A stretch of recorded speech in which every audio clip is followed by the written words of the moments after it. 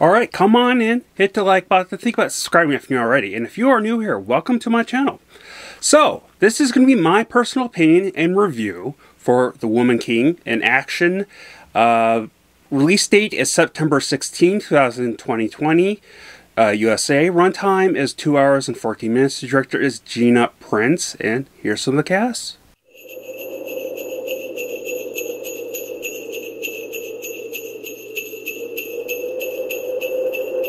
Alright, welcome back. So, here's the plot.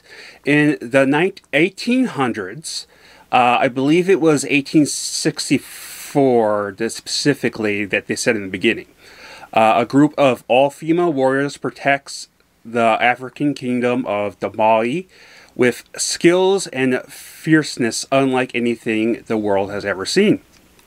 So despite the misplaced hate for this film from plenty of people, this film is good and not what people claim it is. Definitely very dramatic and inspiring. All the actors and actresses did a fantastic job. The Woman Warriors was pretty badass with the fighting choreography. Same with the character Nai, played by actress Thoas, and I can't pronounce her last name, so I do sorry. However, for the first half of the film, her character's attitude was getting on my nerves. And then I definitely did like her after that. The first half started to get a little boring, but definitely picks up.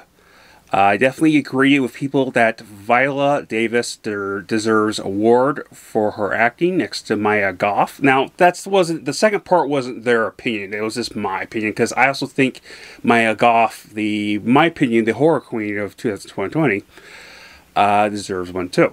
So these are two definitely for Best Actress. Now, here is my rating.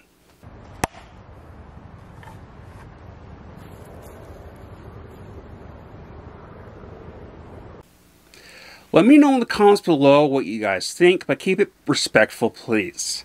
I don't want to have to ban anyone, but if I have to, I have to.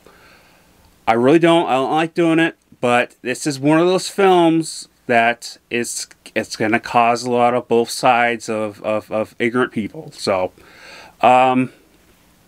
yeah, so I love you all. Please stay safe, and hopefully I'll have something out tomorrow. If not then Friday. So, love you. Bye.